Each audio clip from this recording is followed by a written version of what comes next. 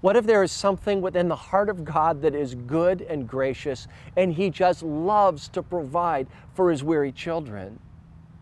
What if He still does this? What if God desires to provide for you in the land between? And I don't know how He'll do this.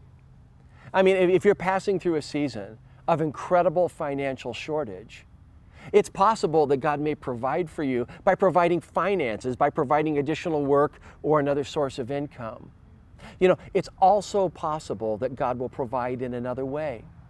He may provide the contentment to live without luxuries that used to be normal. If you have to cut back your lifestyle, God may provide contentment. Contentment is the satisfied heart that says, I'm okay with it and I'm okay without it. God may provide through giving you finances. He may provide through giving you fullness of joy in a season of cutting back.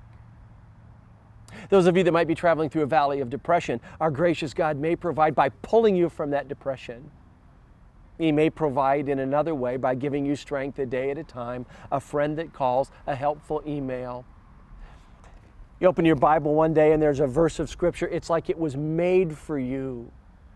Or you walk into a church service and the sermon was spookily well timed for your situation, but God meets you and He provides for you.